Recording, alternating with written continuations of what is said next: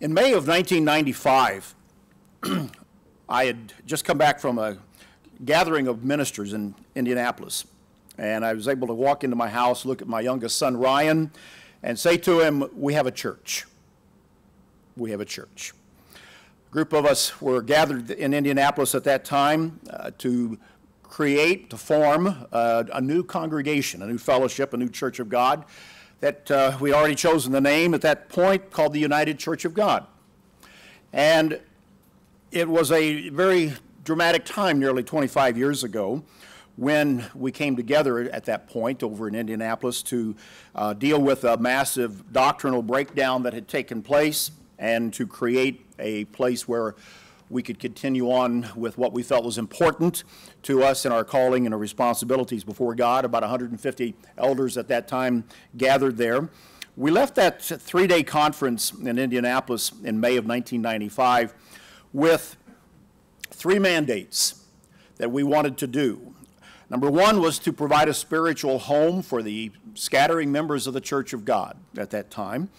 And so that was one of our main reasons. The second was to prepare to keep the holy days, the festivals, especially the Feast of Tabernacles in just a few months from that point. And the third mandate that we had out of that was to preach the gospel of the kingdom of God and of Jesus Christ. And we organized to do that nearly 25 years ago. Now, it's hard to believe from my perspective that it's been that long, or I guess that short, depending on, again, what your perspective might be. It's gone by just like that in terms of time, as far as I'm concerned. But here we are. We're in actually our 25th year of the United Church of God.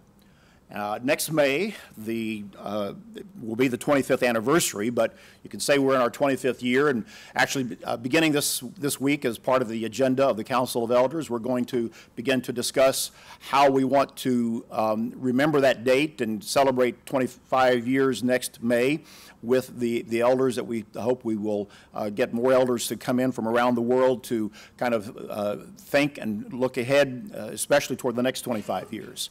Our purpose is not to look back so much as it is to look forward to the next 25 years and see what we can do to prepare for that. But that's where we are, 25 years. They have not been without their challenges. But you know, we are still here. A few years ago, we were meeting in the conference room here with a group of people we had brought in to consult with on some matters in the church. And I remember as we were explaining to them who we were, what was the United Church of God? Is this building, this fellowship, this group here in Milford, Ohio, in Cincinnati on the east side? Who are we? What are we about? Where do we come from? And so we sought to begin to explain it to him, and in the process, Peter Eddington made a comment to them about what we were about in terms of our mission and what we wanted to accomplish and some of the challenges that we'd had. And he said, those of us that are around the table here, he said, we are still here doing what we said we would do from the beginning, 25 years ago now. And I've always remembered that statement. We're still here, he said, doing what we said we would do. And part of that, large part of it, were the three things that I said that we came out of the Indianapolis conference with our mindset to accomplish. And so, as the council will begin this discussion, as we've already begun to talk about it. We've done a couple of podcasts. Mr. Kubik and I and others have done some podcasts to talk about that. Last May with the ABC class here, the most recent graduating class, I took a period right at the end of the year to talk with the graduating class this year about what they would like to see the United Church of God doing in the next 25 years, and some of their comments were very helpful. They certainly brought out the fact that they wanted a church for their children. They wanted a place where the faith could continue to be taught, the true faith of God to be enshrined. They expressed concerns about unity within the church. They were also eager to give advice and helpful tips about how to use media to reach a younger audience and to advance the gospel. A number also commented to me that day about the importance of building relationships and the value of that. One young man, student said this, and I remember I thought it was probably the capstone comment of the whole session. He said, you know, I look around at the church, United Church of God today, he said, I think it's in the best place that it's ever been. I think it's in the best place that it's ever been. And that was, again, unsolicited, but I think that there's a lot of truth there to think about. So what I'd like to do this afternoon is to look at a few possible themes that we could focus on as we as a church prepare ourselves and look forward to the challenges and the opportunities of the next 25 years. There could be more than just three, and there could be others than what I will talk about here today. But in some of our discussions with some of us in this building and others that are on a planning committee for the upcoming General Conference, these are some of the ideas that we've tossed out and I've thought about. And so I thought I would share them with you this afternoon because I think that it at least gives us a platform to begin a discussion and some very important things to think about that are rooted not just in what we might think where we are right now, but also, I think, given those three mandates that I said we came out of the Indianapolis Conference with 25 years ago, I think they match up pretty closely to what we said we wanted to do then and what we need to begin even with a more focused approach to do going forward from this point and for the next 25 years. Here's the first theme, and it's this, that we are going to be preaching the gospel of Jesus Christ and the kingdom of God to an increasingly secular world. Now, that's a general statement. It's a true statement, and it probably could be put just a little bit better, but let's work with that for a moment.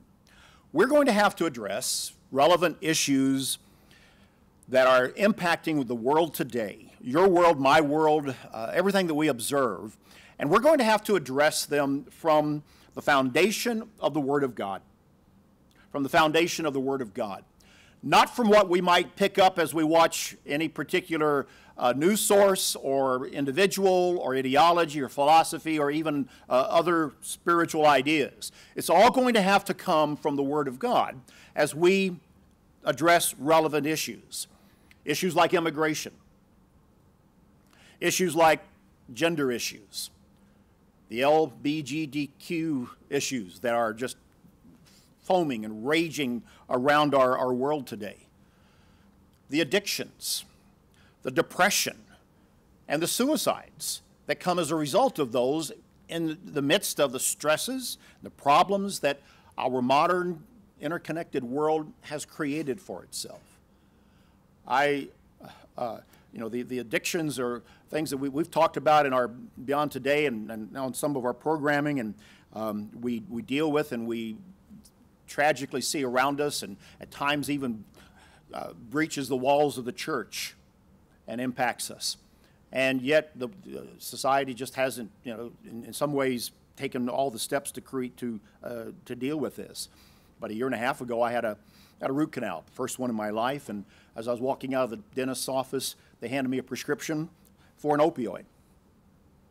And I thought, what is this? And I went home. I said, well, I told my wife, I better go and get this filled because I'm probably going to need it. She looked at it. She said, no, you're not. It's an opioid. It's what creates addictions. And then she had some dental work done just a few days ago, and they gave her the same prescription. Free and easy. To go fill. One of our employees had some dental work done here this week as well and was talking about that very same thing. And we don't get it in some cases. And things are accessible, and they lead to other problems. Marijuana is being made legal. And that debate can rage back and forth, and we can talk about that. But all of these things are taking place around us in our world, and how we address those things are going to have to be done from the foundation of the Word of God. We're dealing with a globalized world, a transnational effort to break down barriers, and frankly, what it boils down to is a march toward the Babylon that is prophesied to come in the book of Daniel and the book of Revelation. And that's the world we are seeing developing right in front of us.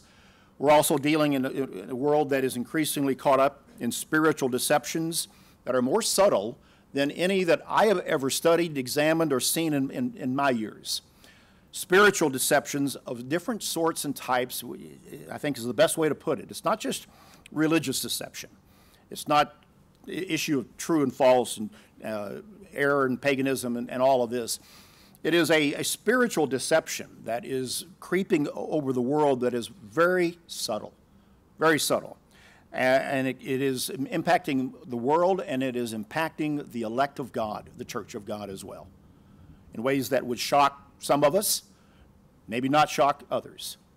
But there's not too many things that shock me anymore, but every once in a while I've even seen things in our own fellowship that I can't believe it. But spiritual deception, and we have to address those things. And the United Church of God will have to sharpen its focus on proclaiming God's vision to a world that is increasingly hostile to biblical truth, a standard of truth, an absolute standard of truth that is rock-solid foundation from which there is no equivocation, no argument, the Bible. And we will have to defend that. We will have to know why we believe it and why we teach it and why we live it, and be able to defend it and hold the line. That will become increasingly more of a challenge. And what we have to really do is present to a world the truth that man is created in the image of God. What we need to present to the world is what we read back in Genesis chapter 1 and verse 27. As we find with so many of the issues that are facing us today in the world, and the world is catapulting toward, the answers are still found right in the book of Genesis, in the first pages of the book of Genesis. And we have to keep going back there to never forget them and to remember them. But in Genesis 1 and verse 27, it says that let's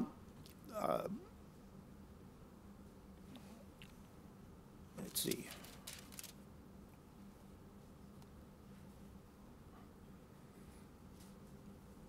Yeah, verse 27. So God created man in his own image. In the image of God, he created him. Male and female, he created them. I had one of our pastors call me this week to get some advice about how to deal with an individual that was beginning to sit in the congregation that he's in. And the individual, I just said, you're going to have to go back and explain to this person, as they will talk with you about certain these issues. Male and female, are they created? That's where you begin.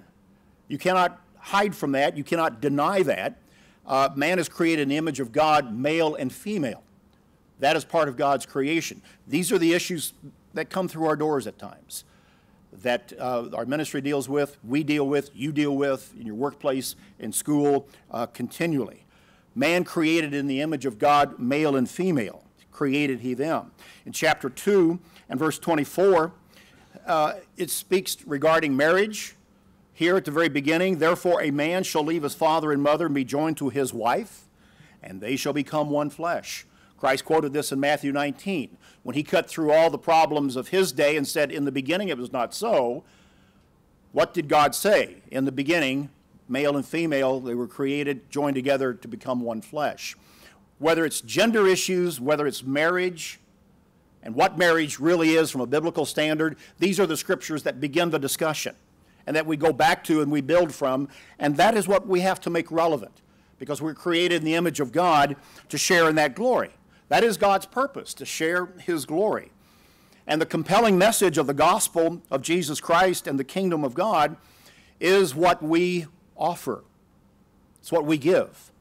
And we will have to continue to sharpen our focus on that, hold to that in a world that doesn't want to hear those words and accept them and believe them. They would rather object and reject them. In Titus chapter 2, Paul spoke to this in the second chapter of Titus. And I think it presents our challenge as we go forward as we look at where we are, Titus chapter 2, beginning in verse 11. And this comes down to our level, your level, mine, as we sit in congregations, as we live our faith out in our lives, in your workplace, in your school, as you interact with people, as they see you and know you and become to know that there's something different about you. It has to flow from what Paul describes here in Titus chapter 2 and verse 11, where he said, "For the grace of God that brings salvation has appeared to all men, teaching us that denying ungodliness." When you read Genesis 1 and Genesis 2 and you believe what it says, you deny ungodliness in the world today. We do. When we write that, teach that, preach that, believe that, live that, we deny ungodliness, ungodly ideas, and we have to label them for what they are and not apologize for what we do believe. He says, teaching us by the grace of God that denying ungodliness and worldly lusts, we should live soberly, righteously, and godly in the present age. He wrote this in the first century to the church. It's the Word of God. It applies to us today in 2020. We are to live godly in this present age, righteous, godly lives today. We have no choice. That is our calling. As we look for the blessed hope and glorious appearing of our great God and Savior Jesus Christ, who gave himself for us, that he might redeem us from every lawless deed and purify for himself his own special people, zealous for good works. This is our challenge as we go forward into the next 25 years, to live in this way. And as we preach a message, as we teach that message, as we live that message, because we will, we can write an article, we can do a program, we can preach it from the pulpits, and the ministry can do that, but each of us has to then live it. We have to support the church, the message of the gospel that goes out, by living, as this verse and others say, and preach that gospel, if you will, by our example, and be a praying church. Really what we have to become is a praying church that's on its knees, like the church in the book of Acts that we read about. Many of you have been in the class and you know what the book of Acts says as we go through that. And as we study that, we find that it is a church that was on its knees so very often, so many times praying, "Thy kingdom come," praying for deliverance, praying for protection, praying for the guidance of the Spirit of God to get through a challenge, to the leadership, to the individuals for the day-to-day existence. A church like the book of Acts, where we're lights. We have to find the common points with people that we interact with in our life. Find commonality with the people that we come into contact with, our neighbors, our co-workers.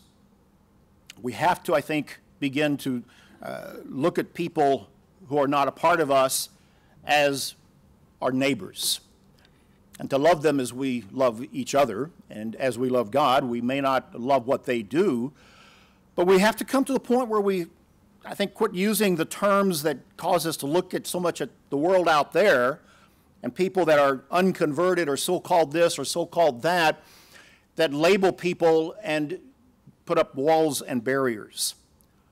We have to be able to find the commonality with people and their humanity while at the same time we are lights.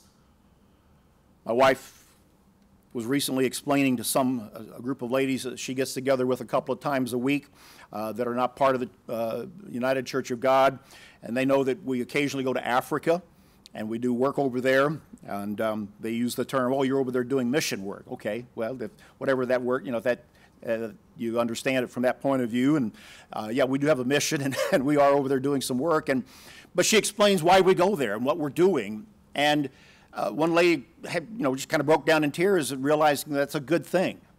It's a good thing. And you have to be able to explain the things that we do. Make your faith resonate with people that you meet every day. because you're living it. We're part of a praying church that is preaching the gospel and being an increasingly bright light in a world that does not like the truth of God. That's one challenge that I think that we have, and we're going to have to think deeply about. Let's look at another theme.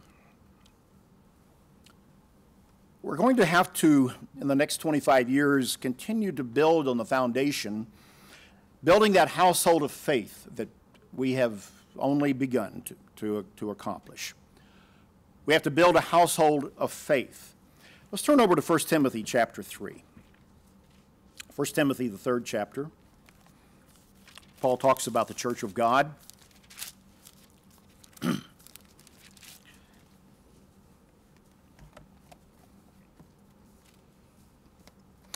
Beginning in verse 14, 1 Timothy chapter 3. These things Paul writes to Timothy, I write to you, though I hope to come to you shortly. But I am delayed. I write so that you may know how you ought to conduct yourself in the house of God. This is one of those scriptures that really anchor us in terms of what is the church, and what it should be. This is kind of a church scripture. If you're one that colors your Bibles or puts little markings in there, you might want to put out in the margin church, or whatever color you might have, purple, lavender, pink, rose, mauve, whatever they are today, gray, to mark this. It's a church scripture. It's a church scripture. He says, I want you to know how to conduct yourself in the house of God, which is the church of the living God, the pillar and ground of the truth. This is a pretty good description of what the church is, what it should be always. It is a house. Now, other scriptures talk about that we are individual temples of the Holy Spirit and all, but the church also has that designation. It is the house of God. It is where we come together. We are individual members of a spiritual body, or the spiritual church, the house of God. It is the church of the living God, and it is the place where it is the pillar. It sinks deep into the ground to support the weight of the building, the ground of the truth. That's what the church is, and this is what we are building. He said, it goes on in verse 16, without controversy, great is the mystery of godliness. God was manifested in the flesh, justified in the spirit, seen by angels, preached among the Gentiles, believed on in the world, and received up in glory. So this is what we are doing. We are building the church of God, the house of God, pillar by pillar. Revelation 3 talks about those that are pillars within the temple of God as a designation of a part of the church, and a way of understanding that as well. You know, a few years ago, we, again, going back to the consulting that we did with a group to come in and talk to us about our media message and what we're doing and seeking to help us with that. We brought a group in, and they looked at us. They looked at every bit of our literature, our website, and the church, and our history, and this and that, researched us, and to help us come up with what was the essence of the United Church of God. What's the core essence of the United Church of God? And they came back with 2 words: meaningful relationship. We paid a lot of money to get those 2 words. Meaningful relationships. And, you know, we put that on little coffee mugs, and we put that on computer pads that you run your mouse over, and I think I still have one. We might have some stuck upstairs someplace. Peter probably still has some of those.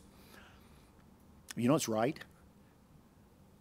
And we brought in a consulting firm. They looked at us and they said, you folks are about meaningful relationships. And they're right. And it's right. It's all about relationships. I was one of the first camp directors of the United Youth Camp Program back in 96 when I was appointed to direct Camp Heritage over here in Pennsylvania, which Debbie and I did for 9 years. And we had a big camp. Lots of kids came from all over. It was kind of the Northwest camp of the day, all right, or where everybody wanted to go. It was the Catubik, for this region at that time, and we had a pretty good run. I learned early on. We had a very nice facility. We had a Boy Scout reservation that we used a part of their facility, and we had a lot of activities, and we had all of this going on. We were building a good program, but I learned very early on it wasn't about my role as a camp director or any of our counselors or anybody else. It was the whole cumulative impact of that experience as campers and staff came together was all about relationships. And I came to conclude after about the second year, I said to somebody, we got a nice facility here in the woods of eastern Pennsylvania in the mountains, but I think that I could go to Indianapolis, where I was living at the time, and rent a mall parking lot, black asphalt, and set up tents and a big awning and call it Camp Indianapolis or whatever, and everybody would come and they'd have a good time because that's where their friends were. It's where their relationships were that they were building and developing. Now, we didn't do that, fortunately. We kept it in the woods and at Heritage, and we have all of our camps still going today.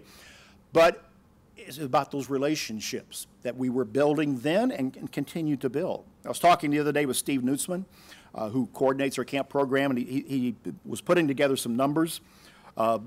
We've just completed 25 summers of United Youth Camps. And he said we've had 17,000 campers. 17,000. Now, a lot of those were duplicates, but year to year, when you add up all the numbers from each of the 25 summers of campers, 17,000 campers over 25 summers. Now, I'm not trying to present, I hope you understand how I'm presenting that figure.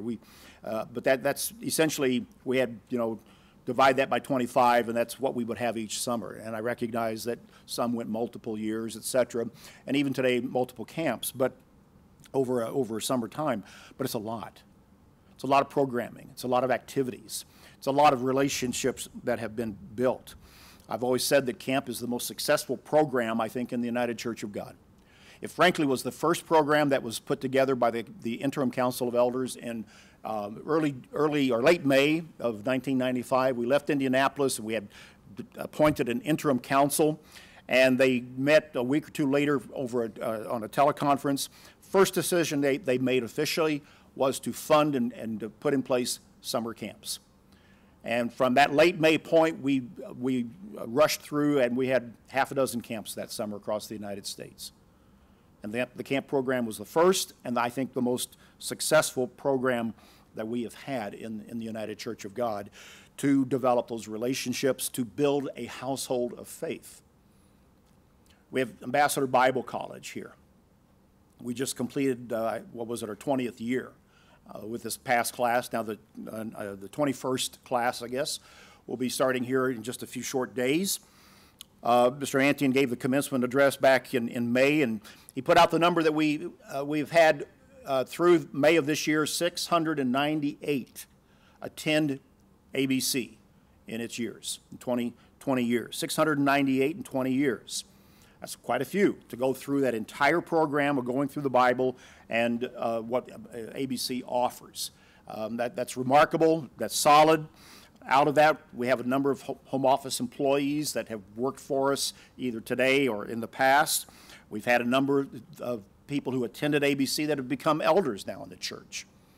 But most importantly, we have many members of the church around the world who are faithful to the truths of God and stronger in their faith, more than those who may not be at this point in time for the ABC experience, are solid pillars in their congregations, and their lives have been improved by what has been done. And when you look at the camp program as well, the seeds that have been sown, the work that has been done in the lives of all those youths in 25 years, they will bear fruit. They will bear fruit and have already done so. And they have benefited the church in helping us to build this household of faith that we will continue to build on. Probably the biggest challenge we might look at to that is maintaining our unity. And as I said, the class that I polled this year at ABC, this is one of the things that they mentioned, concerns about that unity. And I think it is a challenge that we all must shoulder individually to be sure that we strengthen and maintain the relationships that we have, that we hold them close, that we hold them to be important to us, and that we invest in them, continue to invest our time, our effort, our love, the Spirit of God to do that, at times even to our own hurt. You know, I learned something years ago. Christ said, "Blessed are the peacemakers." You really have to wage peace.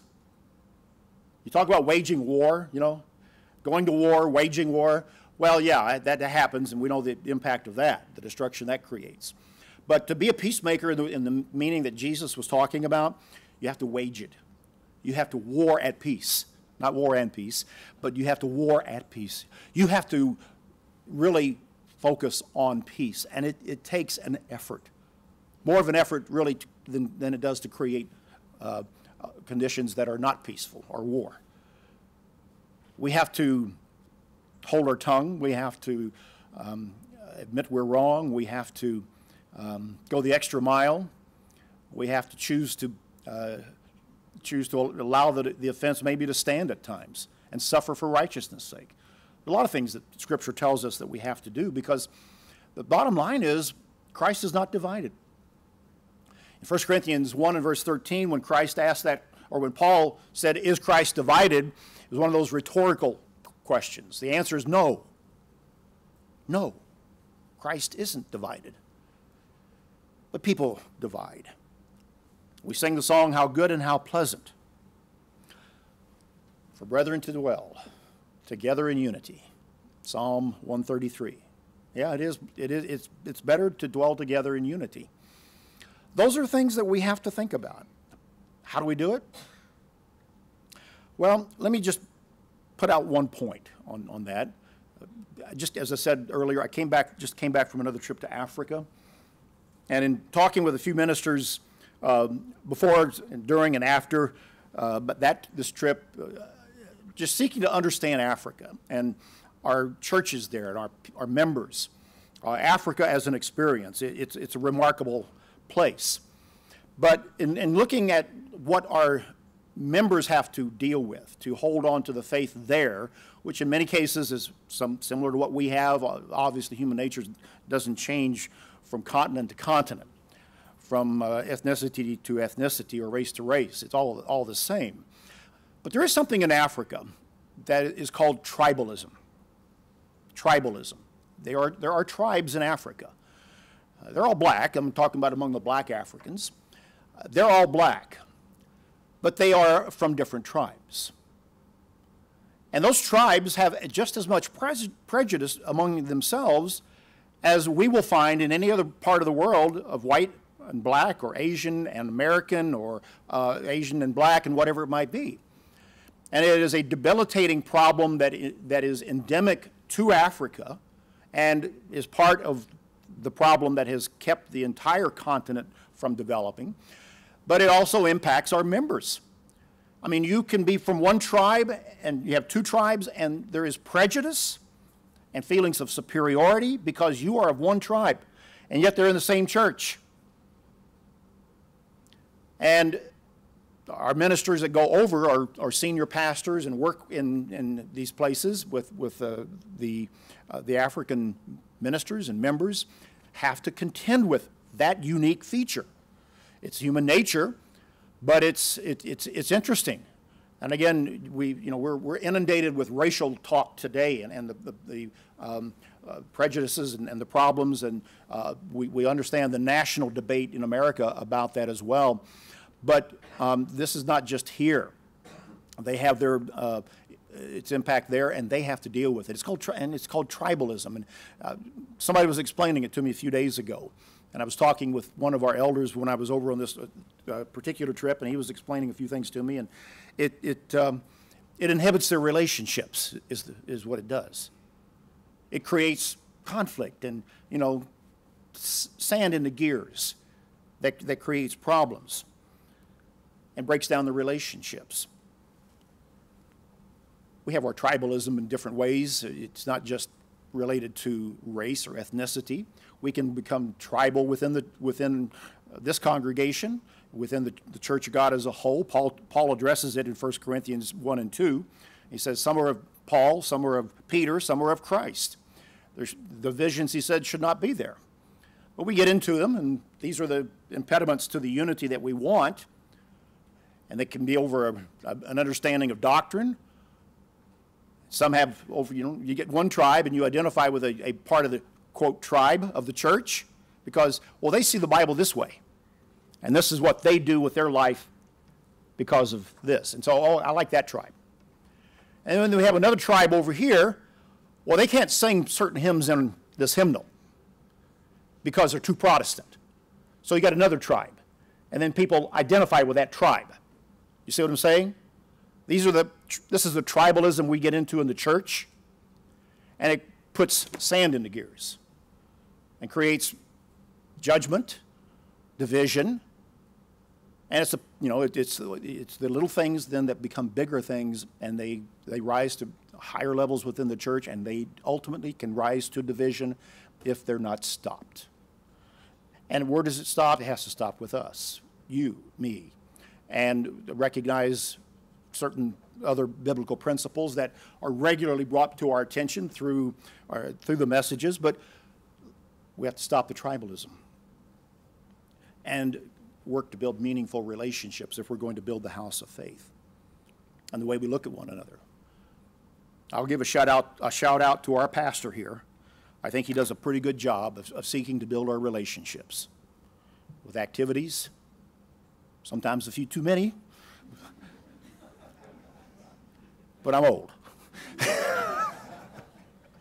But so we got something for everybody, all right? And, for some we've got 15 things and 5 for others, but that's great.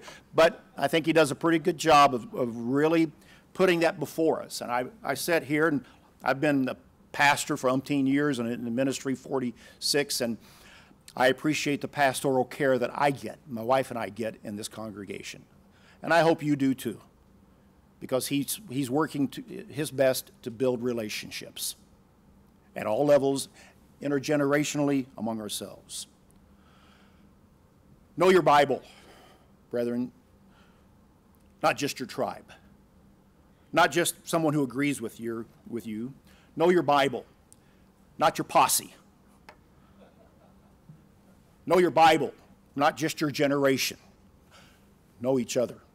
Know the whole congregation. Draw together. Come together. We've got many good opportunities ahead of us to build a household of faith. We really do. Now let's look at a third theme, and that is preparing the next generation. I'm not going to see the 50th anniversary of the United Church of God. Many of us in this room will not, all right? And we're on the cusp of a transition right now that is quite, it's going to happen. I see it. I've talked to you about that in previous times. The Bible's full of transitions. You see the transition from Moses to Joshua. You see the transition from David to Solomon. You see the transition from Elijah to Elisha. I love the transition of Paul to his church elders in the city of Ephesus, where he wept. They all got down on their knees and fell on one another and wept there in Acts chapter 20. And Paul said, look, I give you guys over. I commend you to God and to the word of his grace that's able to keep you. And he had to go on to Jerusalem, and he knew he wouldn't see them again. That was a big transition. But he commended them to God. So there's lots of transitions in Scripture.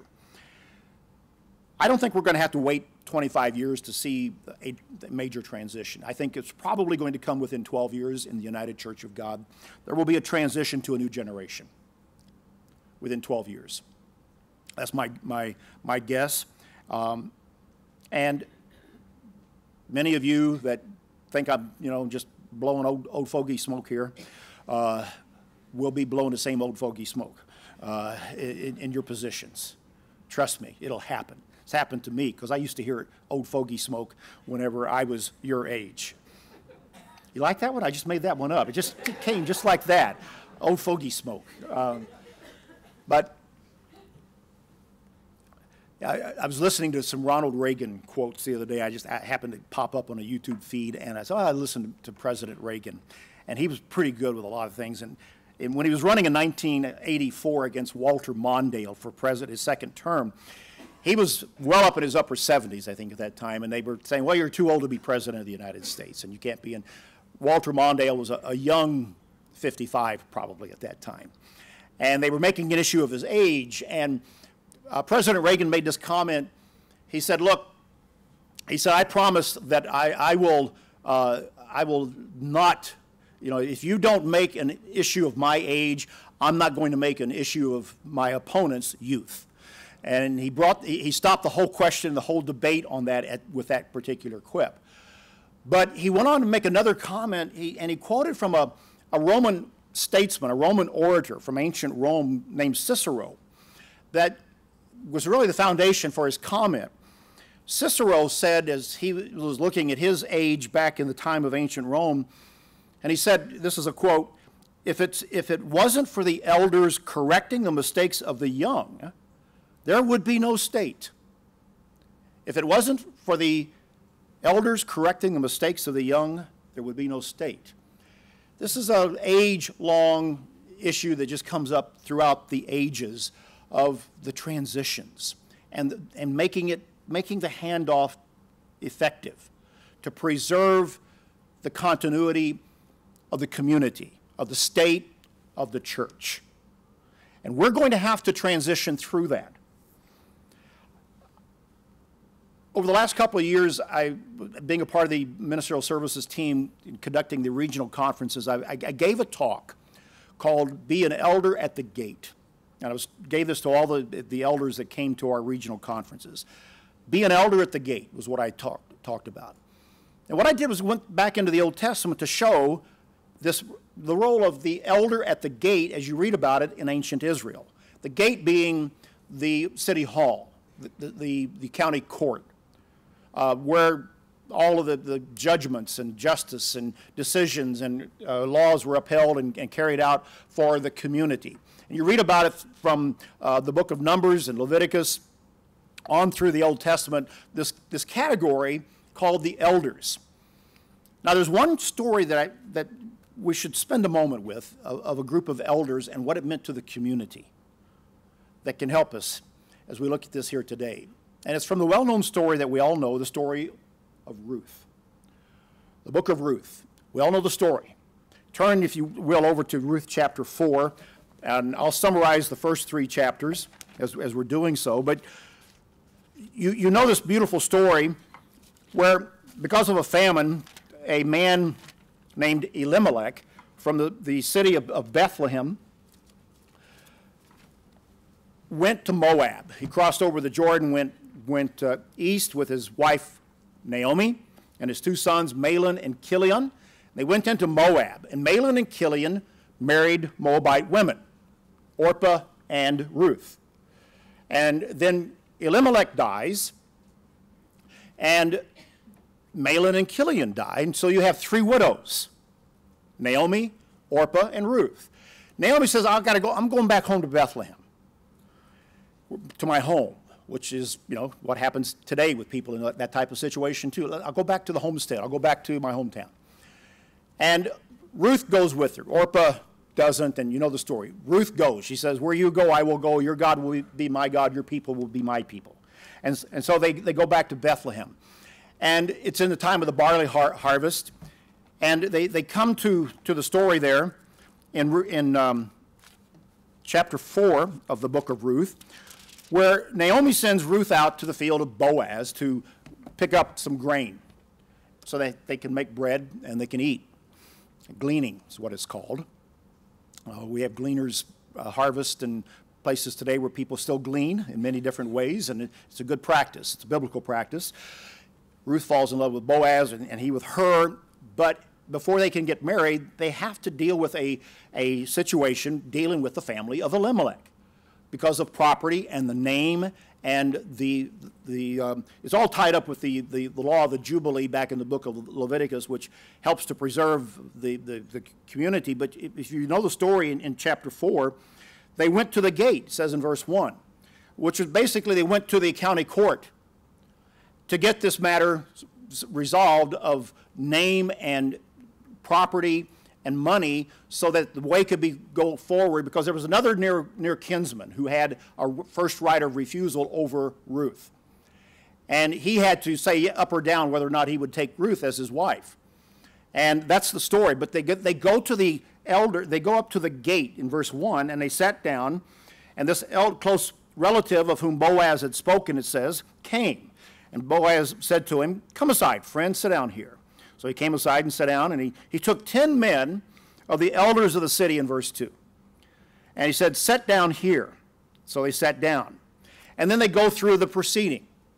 This is kind of a civil, judicial, legal matter that they have to go through. But the elders are the judges. They are the clerks of the court. They are the ones who are responsible for seeing that the business of the law that governed the community in that day is adhered to by the people and the families. And as you know the story, the relative whose name is not even given to us, he says, "I don't want her because it's going to complicate my family and my inheritance and my money." And so the way is open for Boaz then to step in as the next in line, and he marries Ruth. And it's a beautiful story. It is filled with so much teaching for us. But on this particular point, it shows us the importance of these elders of the city, the laws, the responsibilities that had to be maintained to build not only Bethlehem, but really a spiritual community, and also to pass on and to keep intact the generations, the harmony, the social structure of the community here in Bethlehem.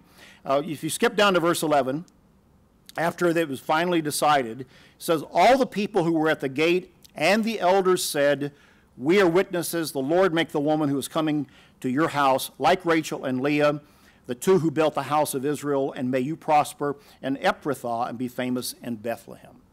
And may your house be like that of Perez, whom Tamar bore to Judah, because of the offspring which the Lord will give you from this young woman.'" Now you know the rest of the story. Boaz and Ruth are in the line that eventually leads to King David and thus to Jesus Christ. And when you understand the importance of what they did this day in Bethlehem, in upholding the law of God that bound together the community of Bethlehem and therefore the entire tribe and nation into harmony and a social compact, everybody knew one another, they knew each other's families, and they adhered to it, and it worked. And it preserved that generation, the name of Elimelech, his family, and created then a new house, if you will, of Boaz and Ruth, on which eventually God was able to place into another family of Mary and Joseph, his son, the Word incarnate. Decisions that are made today impact the years ahead of us and the next generation. We're preparing for the next generation right now. And we have a way of life to perpetuate. And our part in doing that is part of the inheritance of God. This is how a household of faith stands its ground in the midst of a time and ensures transition. I began today talking about the time that we're living in, the hostility to biblical truth, and that we are going to have to hold to that even more so in our personal lives and demonstrating that, as well as at the same time preaching it, so that when people come into our midst looking for a safe place from the tragedies of their own life put upon them because of this culture and this society, they find a people of faith who are adhering to the teaching given to them by this generation. We're preparing that now. And is in our minds and in our hearts. Elders, in this case, that were figures of authority and experience, they respected God's law, they respected tradition, they respected family, reputation, and honor. Brethren, are we listening? Those of you that want to take my place, those of you that want to take Mr. Meyer's place, are you listening? There'll be a time when you will. A few years ago, I came to a point, I said to somebody who wanted my place in another congregation, I said, I'd give it to you if I could, but I can't. But I don't think you know what you're asking for. But some of you will be in this place. I had to put in my time. Be sure that you will have to put your time in as well. And we will make this transition together. The future of the United Church of God is filled with promise. In Ephesians chapter 4 and verse 16, this is the promise. Ephesians 4, verse 16. This is the promise that we have.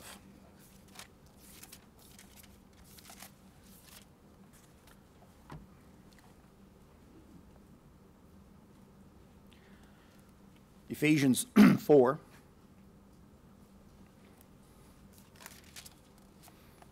And verse 16.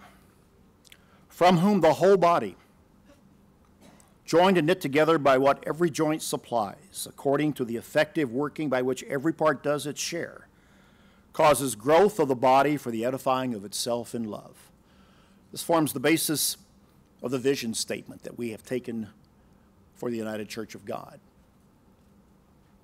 A body joined and knit together, every joint supplying something to the working that we all share and have a part in, growing together in love, or into a meaningful relationship. That is the promise that we have. 25 years has just laid a foundation for it. We said we would, 25 years ago, we said we would prepare a home for the people of God at that point who were scattering because of doctrinal confusion.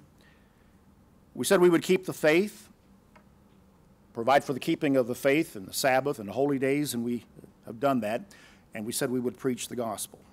And those mandates then are themes that we can build on today. So let's be a part of that.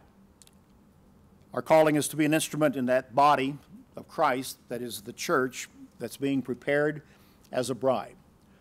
And let's be a part of that. And let's be about our Father's business as we seek to build for the next 25 years.